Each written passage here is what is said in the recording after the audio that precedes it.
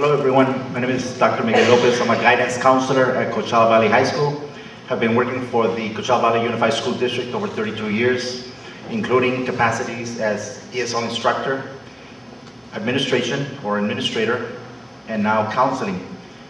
I am a recent graduate of the doctorate program at Cal State San Bernardino, and my emphasis or focus of my dissertation was fostering a consciousness of academic success with Latino English language learners in high school, and how the role of self-efficacy and social capital come into play.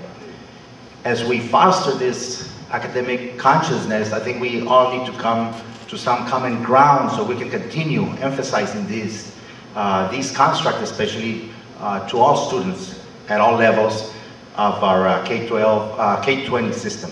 Thank you.